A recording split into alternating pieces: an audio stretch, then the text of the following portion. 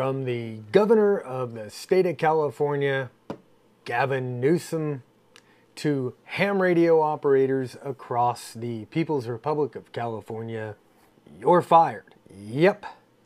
The state of California, well, it never was ham friendly, but they have now just fired ham radio from the emergency plan from the state of California.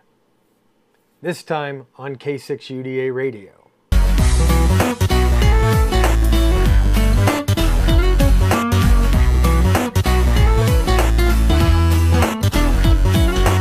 If you can't tell, I'm just a wee bit pissed off this morning. And once again, for about the billionth time, I'm pissed off at the state of California. But this time, it's because of ham radio and the state of California. In typical California fashion, the government of the state of California, of the once great state of California, has declared itself independent and the rulers, not the servants, of the people of this once great state.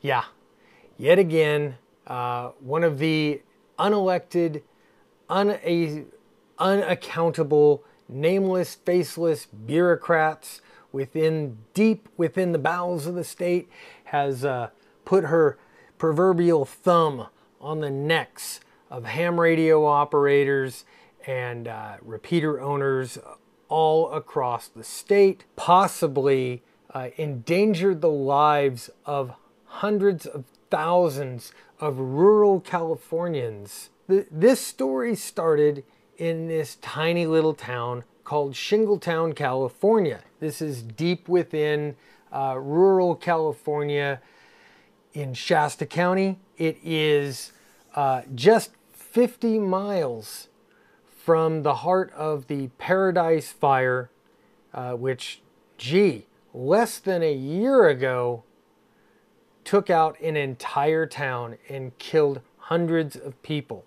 Like I said, Shasta County is one of the northernmost counties in the state of California. Very, very rural, very, very prone to forest fires.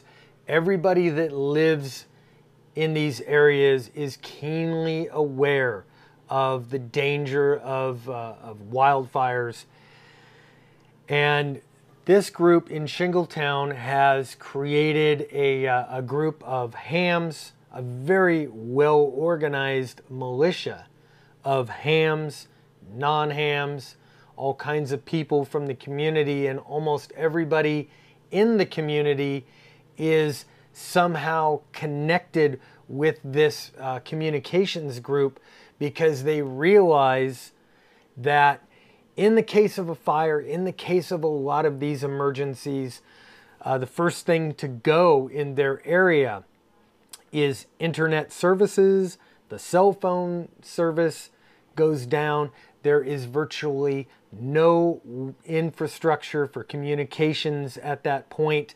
And like in the Paradise Fire, a lot of people were hurt and killed because they didn't have the communications to be able to be warned. So yes, in the state of California, there is this thing called the reverse 911, and they have all these really, really neat systems to warn people to evacuate, to do, to seek shelter in place, evacuate, do whatever needs to get done. But when all these systems fail, all at the same time, there's only one thing that keeps working, and that is the infrastructure of ham radio and radio communications, because it isn't an infrastructure. It isn't a real infrastructure. It is made up of this person to this person. You know the drill. Now, this is the actual email that was sent out, or the letter that was sent out from the nameless, faceless, unelected, unaccountable bureaucrat named Lorena Fisi from Cal Fire. Basically, it goes like this. Dear John, I do understand and appreciate all the services you have provided in the past. However, with constantly changing technological advantages, there is no longer the same benefit to the state of California as previously provided. Therefore, the department no longer financially supports ham radio operators or their tenancy.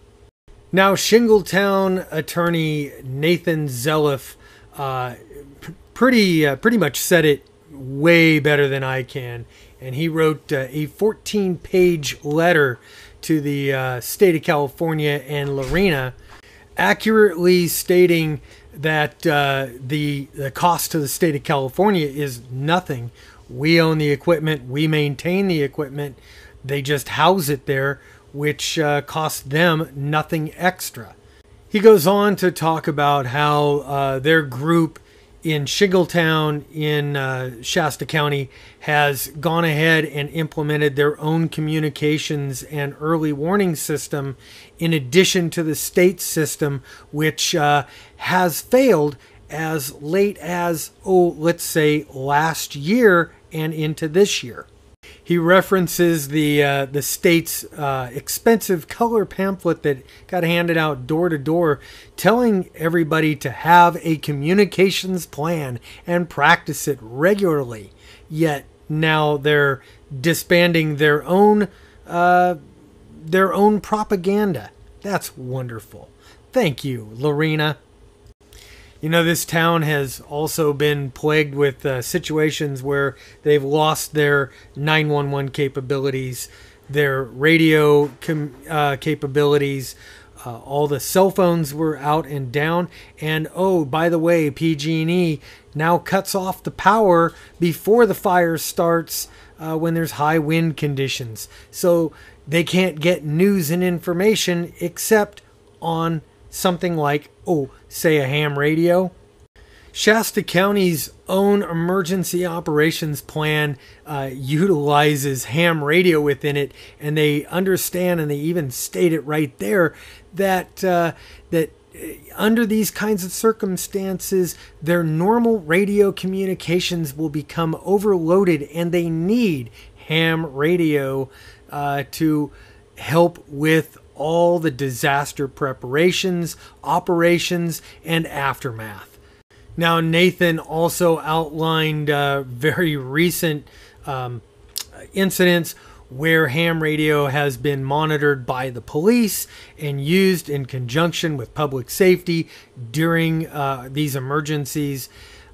And man, I'll tell you what, Nathan did a very, very good job laying out all of the stuff in his exhibits that have happened right there in Shingletown. And this is also the opportunity for us to ask the ARRL to actually step in and do something legislatively and in our interest for the state of California. Yes, you know what? Yeah, since I've become a ham radio operator, I've paid my dues to the ARRL. And I haven't really expected much out of the ARRL as far as being a legislative body. It's not like, say, the NRA, which has been protecting my constitutional rights forever and ever. I understand radio is not a constitutional right, but my safety and security sure as hell is. And I would ask, and let's just call this an open letter to the ARRL, please, on behalf of your members that live in the once great state of California, please, let's get on board. How about lobbying the state? How about, making a few phone calls to the governor's office on our behalf, on the probably 25,000 members of the ARRL who live in the state of California? That would be nice.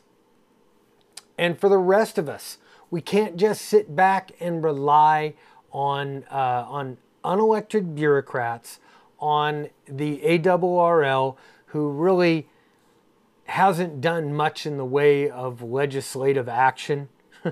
Let's just face the facts. But we need to call.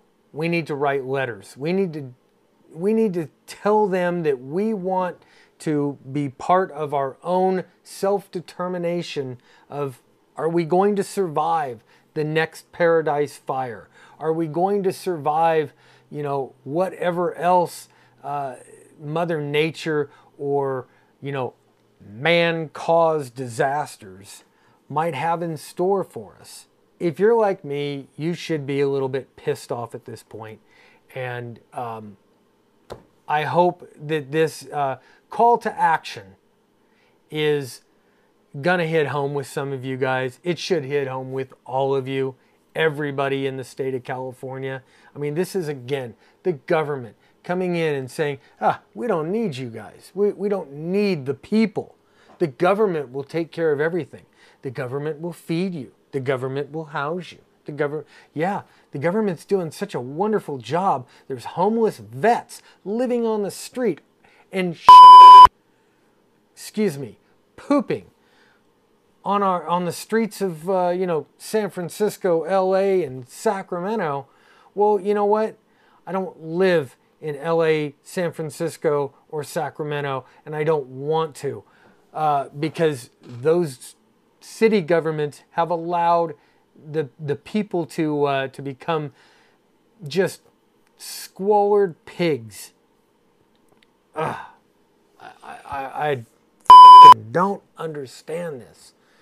I just want to ask you guys, if you live here in the state of California, write a letter, send an email, go stop by their office, your local state assemblyman or state senator or both, and send an email to Gavin Newsom. I'm going to provide his email right here, as well as the people in charge and the nameless, faceless bureaucrat. I'm going to put her contact info, and let's deluge her and make her famous.